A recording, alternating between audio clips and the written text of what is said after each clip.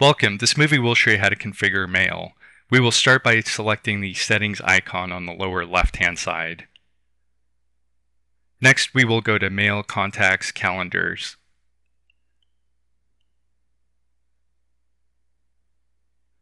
Then Add Account.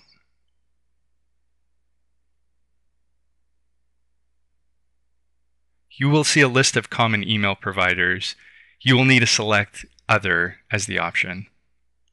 Now select Add Mail Account. This is where you would enter in your name, your email address, and your email password, and a description for the account. For purposes of this demo, I've just quickly filled out this information.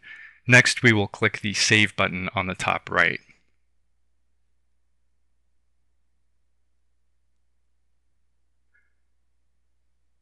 iPhone uses IMAP as the default email setup. You have the option to use POP.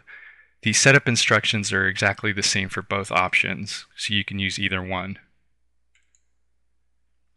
For the incoming mail server, you would use mail.your website address as the incoming mail server, and then your username would just be your entire email address.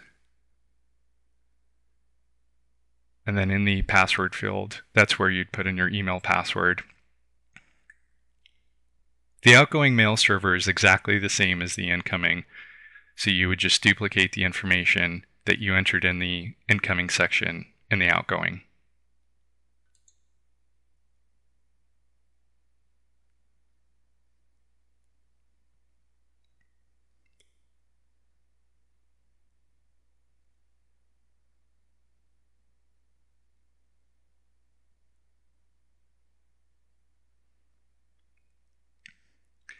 The mail server does not use an SSL connection, so you'd have to click Yes to set up the account without SSL.